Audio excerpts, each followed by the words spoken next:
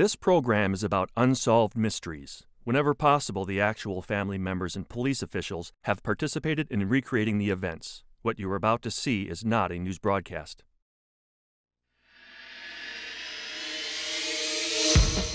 Imagine the vast arid deserts of the American West flowering into a modern-day Garden of Eden. Incredible as it seems, a former rocket scientist believes he has found a vast underground river in Nevada that could create just such a transformation. After World War II, a trusting Polish couple sent their only son off to America with friends. They had no idea that they would never see him again. In Los Angeles, Ted Losif, a prominent surgeon, was found dead in his garage. The police ruled suicide, but Ted's mother, Zell, was not convinced. Disturbed by the odd behavior of Ted's wife, Zell began to suspect that her son had been targeted for murder. Zell Losif embarked on her own investigation. An investigation that ultimately forced authorities to reclassify her son's death. Perhaps someone watching tonight will have that one vital clue that could help end Zell Losif's Odyssey. Join me. Perhaps you may be able to help solve a mystery.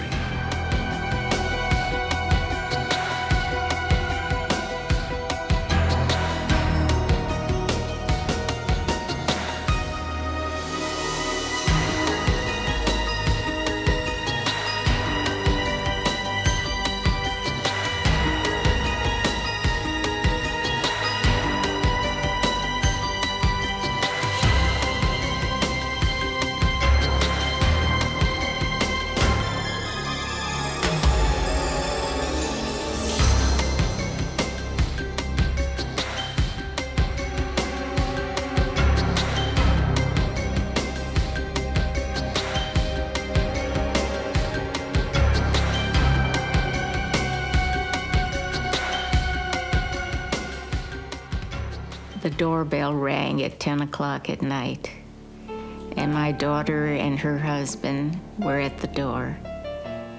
I was startled. Company at 10, but when I took a look at their face, I knew I was going to hear something awful.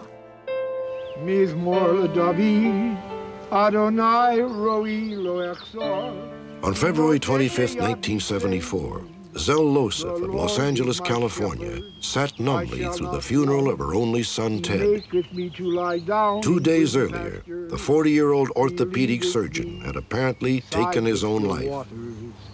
Zell was devastated. In her grief, she could not have imagined what lay ahead. An all-consuming 19-year investigation into her son's death that would ultimately force authorities to back down from the official finding of suicide. Of all people in the world, Ted was not one to take his life. My son was murdered, definitely. The night Ted Losif died, police found a suicide note, apparently written to his wife, Wilda. The note said simply, "All I ever asked for was one moment of compassion and understanding." Zell Losif now believes the note was a finishing touch in a plot to cover up the murder of her son. Congratulations, Ted. This is quite a setup. Well, thanks a lot, Bob. I'm very proud of it. Ted Losif was already a well-respected surgeon when he moved his practice in 1971. Come on back here. I'll give you the quarter tour. During a private reception at his new offices, Ted was introduced to a nurse named Wilda Lloyd. You know Dr. Ted Losif? No, we don't know. This is Wilda Lloyd. Man, how are you? Lloyd, how it's do you a pleasure. know? Well, Ted and Wilda were married less than a year later. At Ted's insistence, Wilda signed a prenuptial agreement. She would get no property if the marriage ended in divorce. Within 6 months, that seemed increasingly likely. how many drinks have you had? What difference does it make? Oh, I know. 50, 100, 200. She had problems with alcohol, and it wasn't good. I soon learned that the marriage was a marriage not of love.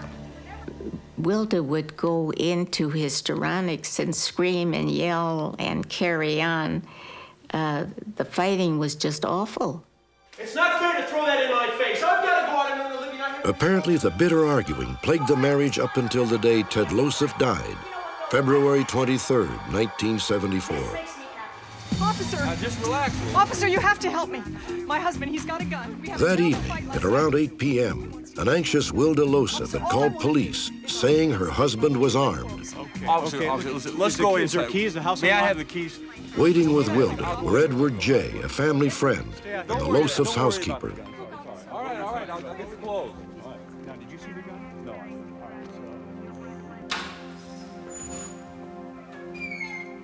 Ted?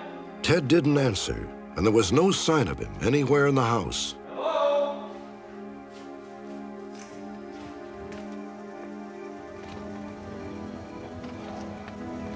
Well, I don't know where he is, but he's definitely not here. He usually parks outside the gates out there. And we'll file a report. You hear that?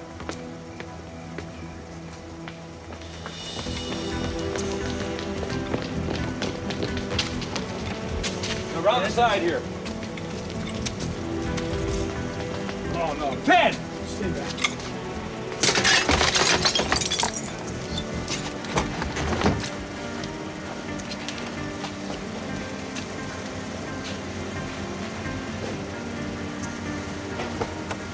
Call an ambulance. They found him in his car in the garage. It had to be suicide. It wasn't until a little later, when things began to become so suspicious, that I wondered about it. The car was running, the victim was behind the wheel, and this hose was in the tailpipe and fed in through the window. To authorities on the scene, the evidence of suicide was overwhelming, and there was no further investigation. No fingerprints were taken. No autopsy was performed. No questions were asked. I looked for Ted in the house. In the days following Ted's death, Zell and Wilda rarely spoke. He was in the car. When they did finally meet face-to-face in March of 1974, Zell was totally unprepared for Wilda's behavior. Zell had asked Wilda for a keepsake, a watch she had given her son as a wedding present. Must be hard to talk about. I know you're worried about this. I wasn't worried about this. Look, Zell, I didn't care about Ted the way you did. I'm glad he's gone.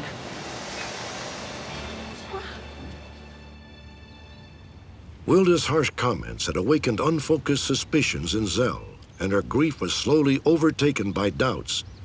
She began to feel that something was not quite right about the suicide scene.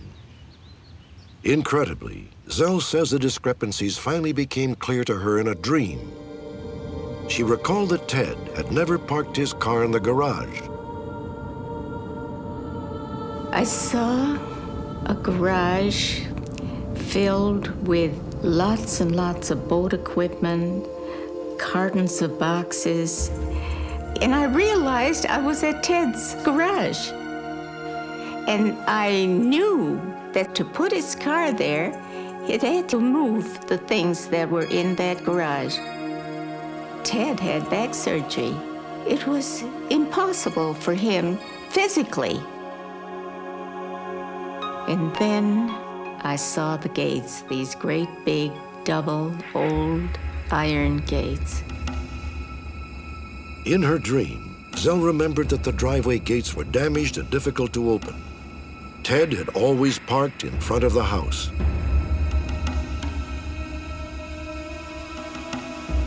To Zell, the implications of the dream were simple but stunning. Someone had cleared out the garage and pried open the gates. The suicide had been staged, her son murdered in cold blood.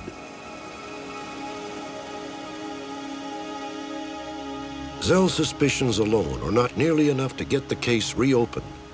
Taking matters into her own hands, she tracked down her son's former housekeeper.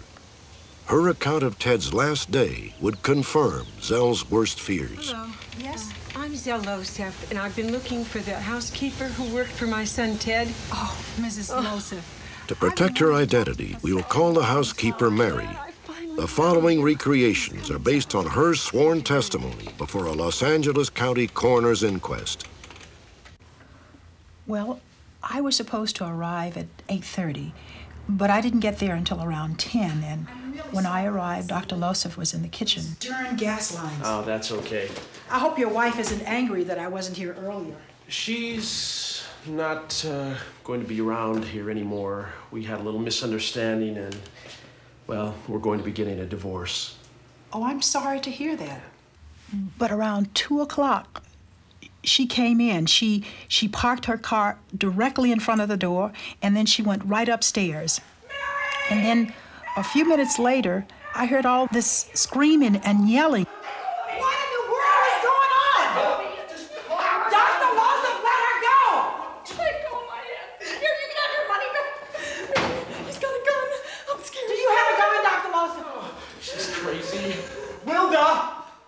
And I said, if you want me to continue to work with you, you'll have to talk to my husband. So he paid me for my work, and I got in my car and I drove down the street, and there was Mrs. Lawson. Mrs. Lawson, what are you doing? Oh my God, Mary, what am I gonna do? I can't go back there. And then she asked me if she could go with me, and I said, well, yes. So I drove home.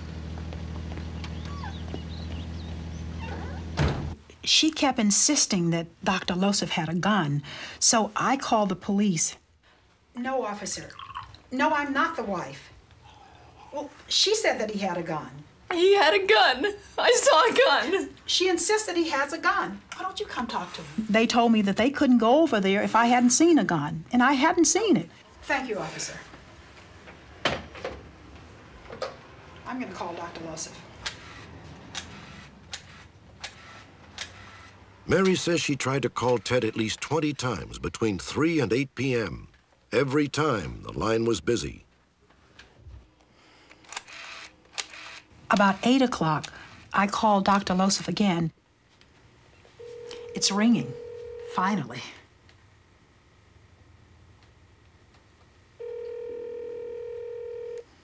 No one's answering. I'm going to call the police again. Within the hour, police had found Ted's body. Their initial belief that he killed himself was confirmed by the discovery of the note in an upstairs bedroom. However, to Mary, it was the first of several alarming discrepancies. I always thought that that note on the shirt cardboard was kind of strange, because I had been ironing Dr. Losif's shirts for a long time, and I always used a hanger. I never used a shirt cardboard. What are you saying? As she stood with her husband and gazed at Dr. Losif's body, Mary was jarred by another inconsistency. When I last saw him, he was wearing brown pants and a kind of a mustard shirt. And now he had on gray pants and a dress shirt. And do you know, that whole time that I worked there, after Dr. Losif died, I never once saw those brown pants and that mustard-colored shirt that he was wearing the last time I saw him. The discrepancies became impossible to ignore. In the kitchen, Mary found several empty beer cans and 4 dirty glasses. Ted Losif rarely drank. Mrs. Lawson, can you come here a minute, please? A week later, Mary found unusual stains on some bedspreads in the guest room. This looks like vomit. Oh, yes, this is the dog's vomit. They were sick last night. However, Mary remembers the dogs being in a kennel at that time. When she later washed the bedspreads, the vomit spots completely disintegrated. After hearing the housekeeper's many stories, I knew there was foul play and something terrible happened to Ted, and that I had to find out. There is evidence of food fiber in the bronchi of the lungs. In 1978, 4 years after her son's death, Zell finally won a legal battle to have Ted's body exhumed for an autopsy. The pathologist found undeniable evidence that Ted had suffered a violent vomiting spell in the moments before his death. There should have been vomitus on his clothing, his face, and perhaps on the inside of the car. Why wasn't it there? This certainly strongly suggests to me that this vomiting occurred someplace other than in the car. And there were a number of discrepancies that have never been explained, but that very strongly move away from the whole thought of suicide. This, until proven otherwise, is a homicide. Fueled by the autopsy findings, Zell pieced together a theory explaining her son's death, a scenario of premeditated murder. Zell believes Ted was assaulted soon after Wilda and Mary left the house. I believe that the people that killed my son were close to the wife because they knew that that back door would be open.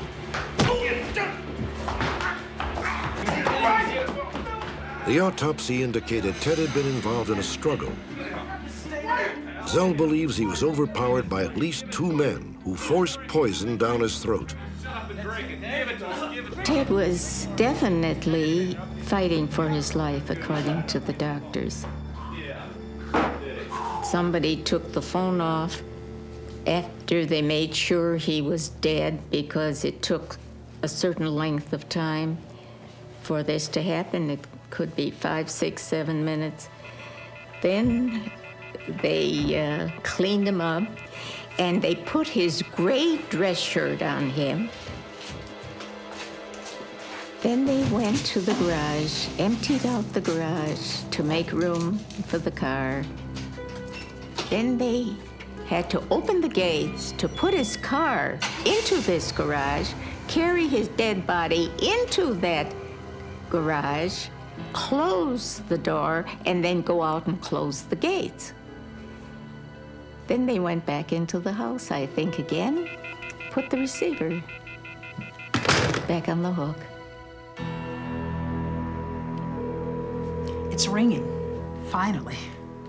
All afternoon, Mary had been getting busy signals when she tried to call Ted.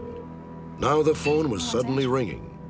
Zell believes that this was a prearranged message from the killers to Wilda, that their job was done. In March of 1982, the Los Angeles County coroner finally ordered an inquest. Zell's murder scenario, which many had dismissed as a grieving mother's fantasy, began to gain credibility. At the inquest, a witness who knew the family testified that the note, the alleged suicide note, was indeed written by Ted. However, he had written it after an argument with Wilda more than 2 years before he died. The inquest ultimately ruled that Ted Lossoff's death was a homicide, but the most critical witness in the subsequent investigation would soon be lost forever. On May 1st, 1983, Wilda died from an overdose of drugs and alcohol. More than 2 years later, the police completed their inquiry. They ruled that the cause of Ted Lossoff's death was undetermined. However, Zell Lossoff is convinced that someone has gotten away with murder.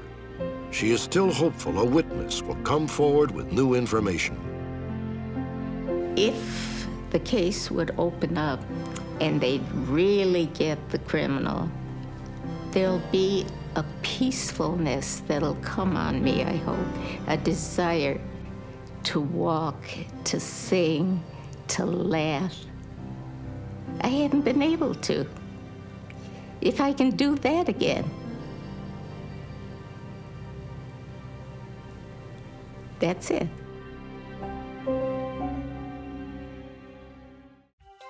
Next, controversy surrounds a modern-day prospector and his claim that he has found a vast untapped water supply in the middle of the desert.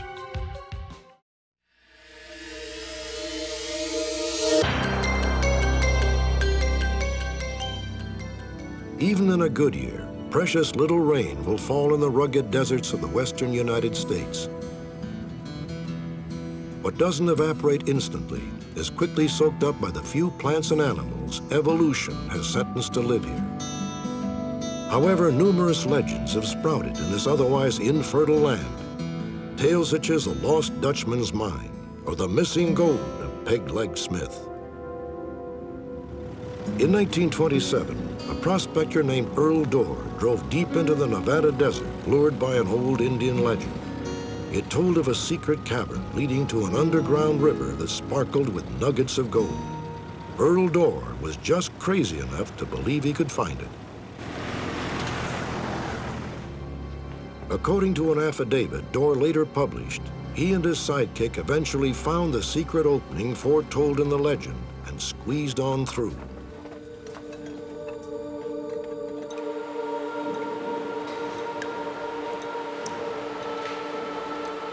The affidavit recounts a treacherous 3,500-foot descent into a murky subterranean canyon.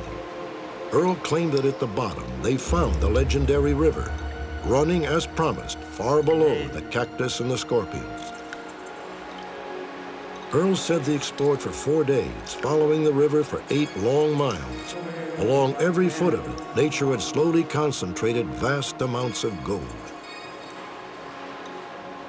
What he's describing is something like the world's largest natural underground sluice, where light rocks are carried away by the water, and the heavier minerals, like your gold, your platinum group metals, rare earths, would be settling out and concentrating. So it's almost kind of a too good to be true thing. Earl claimed that the rich black sands assayed out at a phenomenal 100 ounces of gold per cubic yard. At today's prices, a bucket of this fancy dirt would be worth close to $1,500. It was the stuff dreams are made of. However, Earl Dorr had one very major problem. Someone else owned the land where the entrance to the cavern was located. Believing that he could find another way in, Dorr decided to dynamite the original opening.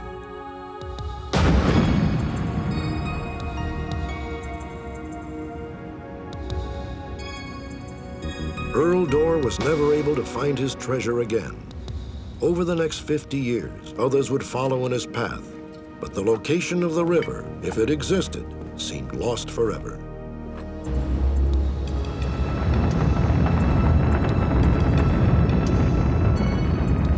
Oddly, it was a space shuttle program of the 1980s that suddenly opened the door to the rediscovery of what might be Earl Dorr's fantastic river. Successive missions brought back new and more remarkable photographs of our planet. Some of the pictures came to the attention of a scientist named Wally Spencer.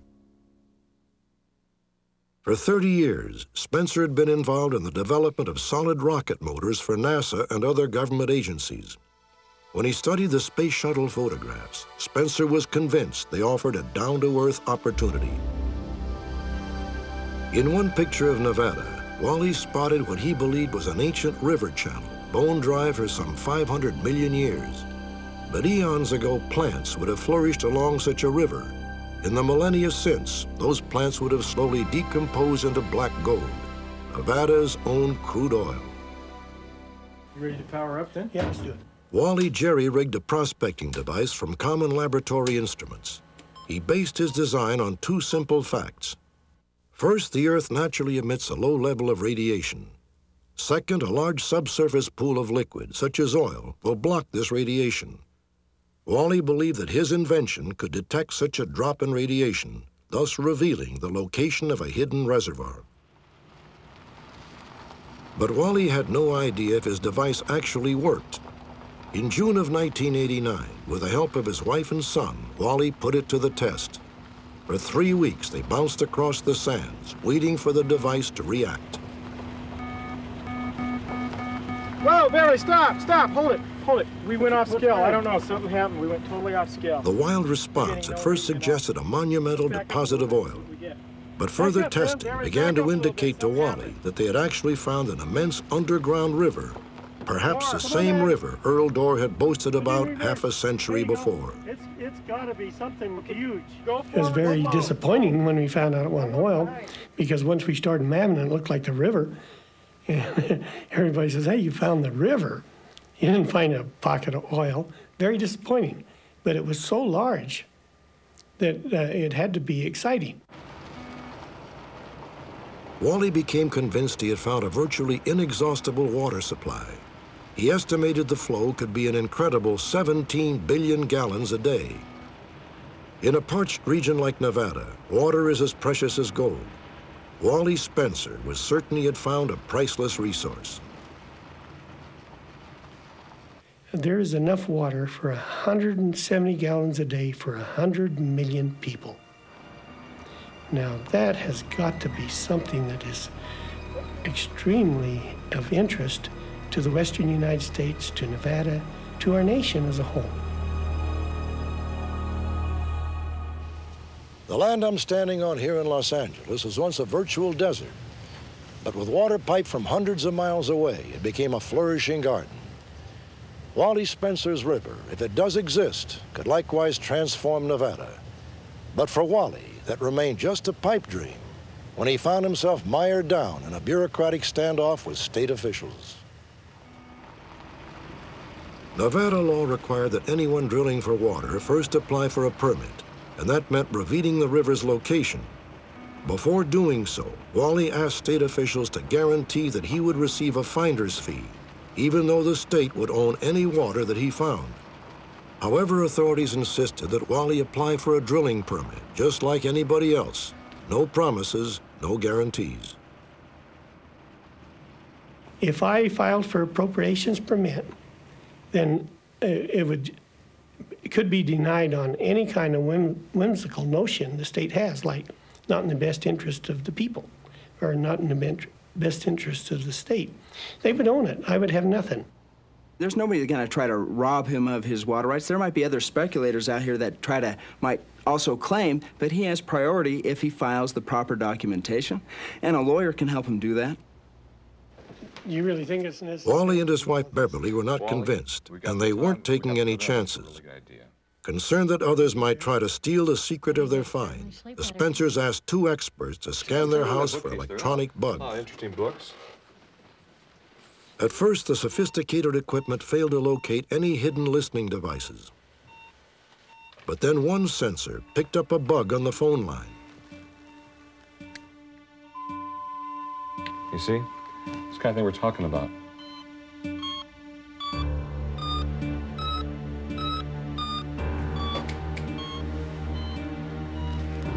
In addition, the investigators found a high-tech listening device secreted in the living room. Beverly was convinced that only one thing would motivate the electronic eavesdropping. They were trying to probably find out the location.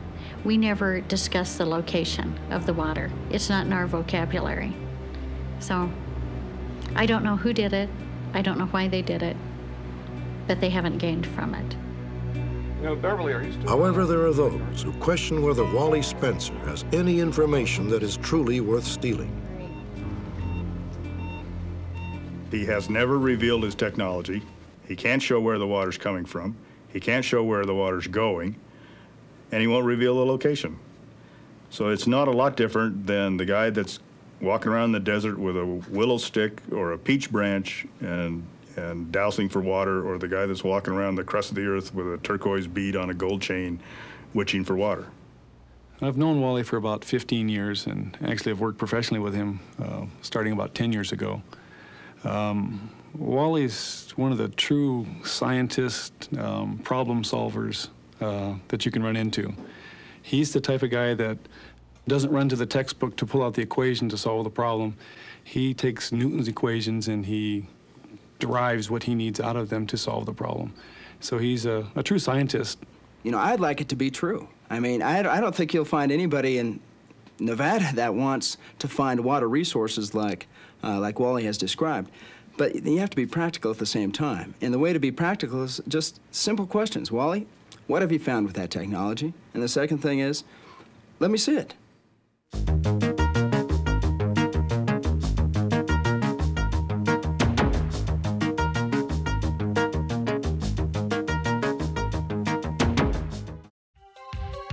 When we return, one of your tips leads to the arrest of a murder suspect.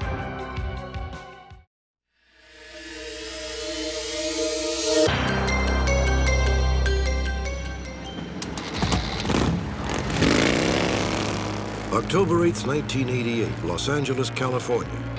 4 friends climbed on their motorcycles to cruise the nearly deserted streets. It was a frequent weekend ritual. 26-year-old Lee Selwyn, a popular local DJ, always looked forward to the freewheeling late-night rides.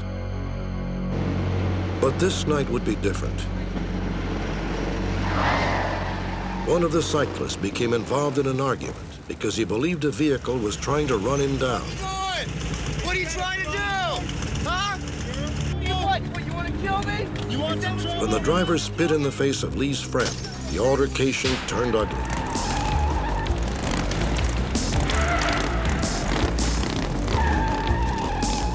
The four riders scattered.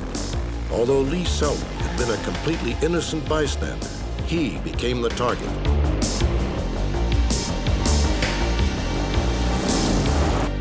The chase went on for nearly 30 city blocks at speeds of up to 100 miles an hour.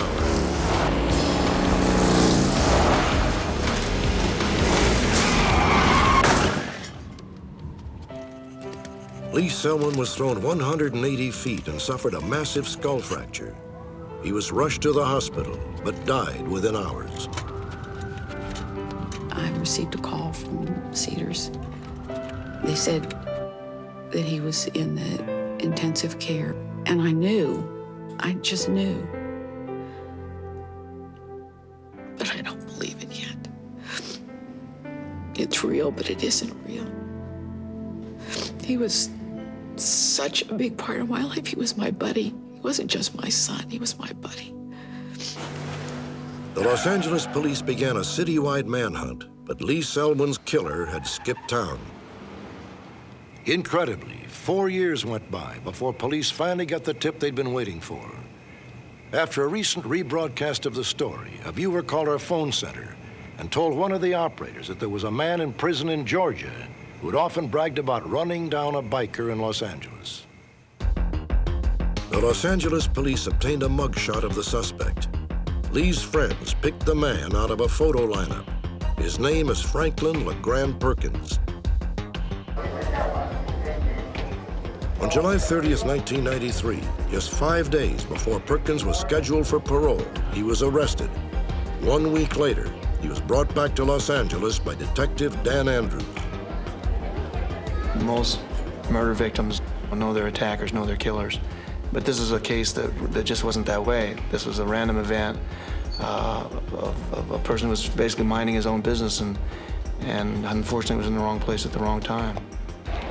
And I think it's very unusual to identify somebody and be able to solve a case after 5 years. It's a very good feeling. Except for the most important fact, which is nothing can ever bring Lee back.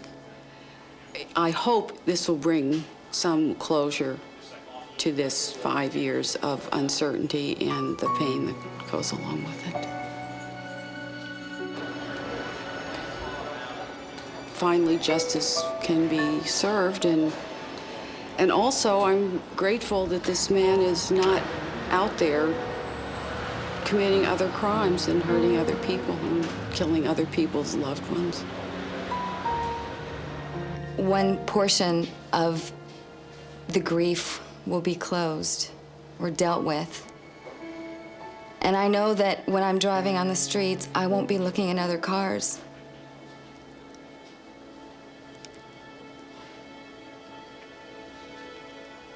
Wondering if that might be the guy.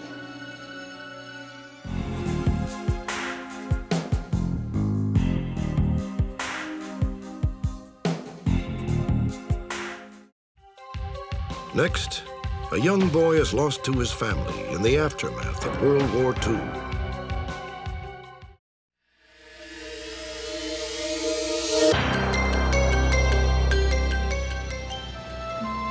Plymouth, England, 1952.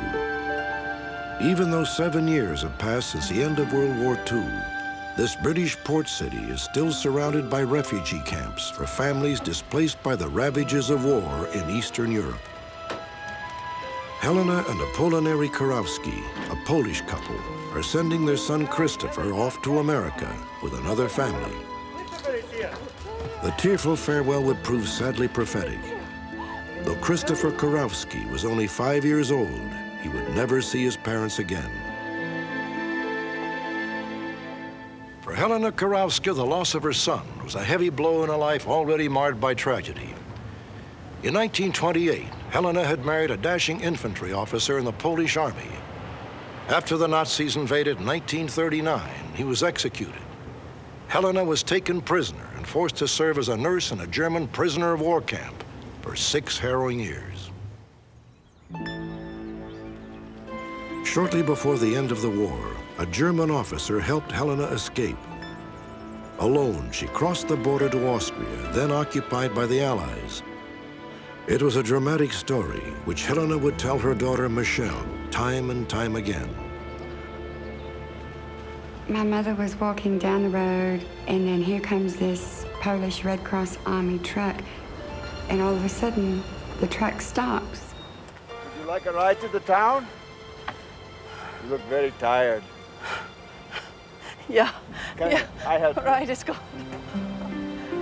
She decided that she would let this man help her, and he took her to where all the Polish people were, looked after her, did things for her that nobody had done for her since the war had been going on. Her heart was beginning to come alive again, something it hadn't done since the war had happened. I am Apollinaire. Helena. And he asked her to marry him, and so she said yes. Helena began a new life with Apollinaire Kurowski. They stayed on in Austria even after the war was over. In October of 1946, they adopted an infant and named him Christopher. Within a month, the Kurowskis joined thousands of war survivors flooding into England and into refugee camps. Apollinaire found work as a mechanic. In 1950, Michelle was born. Christopher finally had a sister to play with. My only memory of Christopher is a real happy memory. He would run around me, hide behind me, and all of a sudden he'd come around to the front and he'd go, boo. And I'd laugh, and I can still remember to this day the giggles. The giggles, I was giggling so hard. It felt so good, so good. Next, please. Like so many other refugees, Helena and Apollinaire dreamed of a better life for themselves and their children. Take a seat. Thank you. How can I help you? We want to go to America to make a visa. Just the two of you? No. We have also 2 children. As it turned out, the Kurowskis would wait months for permission to emigrate. We will try. Another Polish family living in the camp had better luck. Oh, Jan, come, welcome. Dzień dobry, Helena, Apollinaire. Listen, I have news for you. Today I got the visa. Now we will be going to America! You're going to America? Tak! Oh, congratulations, my friend. That's wonderful. Boże. Oh, we'll have a toast for you. When do we get to go to America? Christopher, you must be patient. We will go soon. You want to go to America too, huh?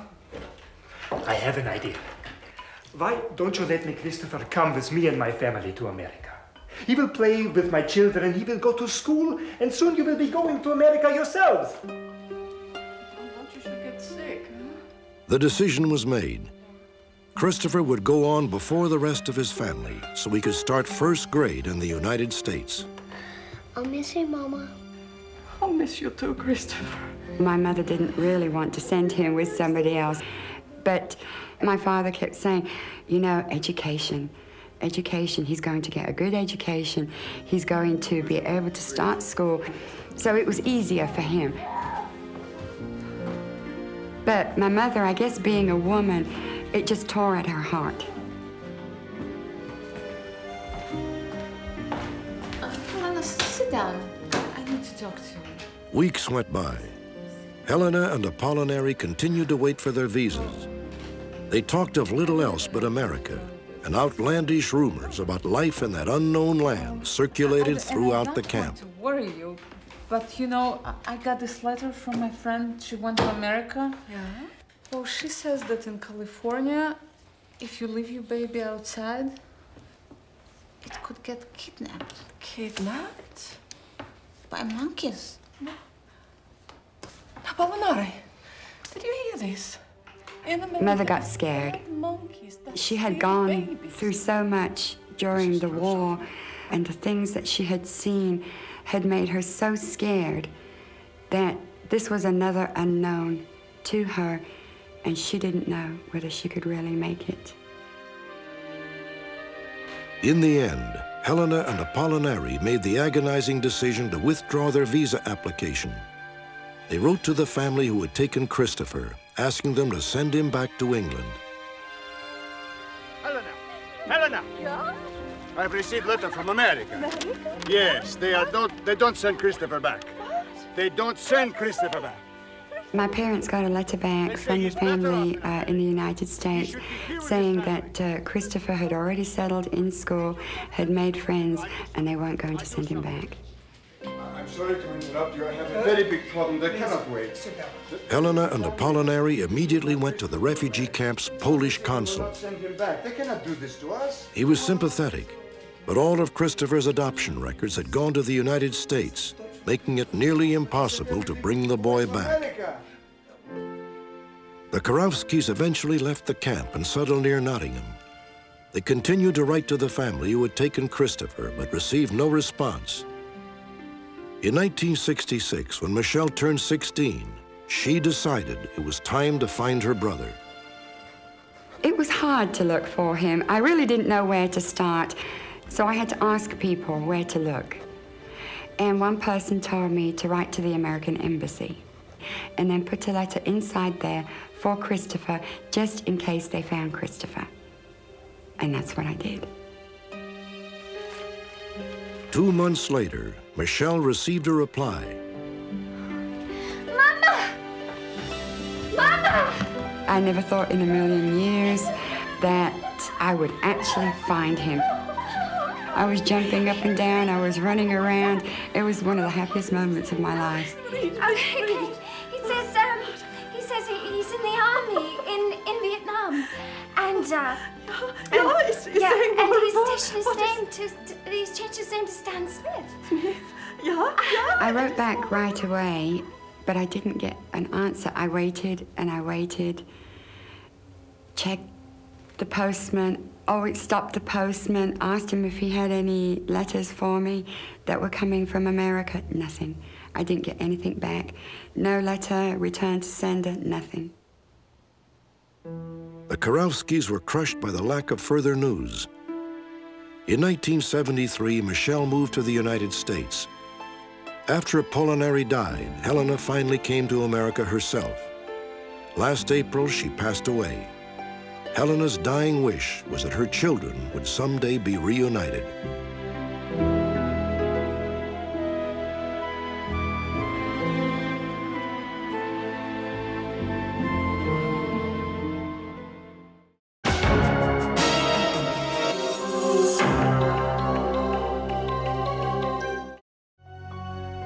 Join me next time for another edition of Unsolved Mysteries.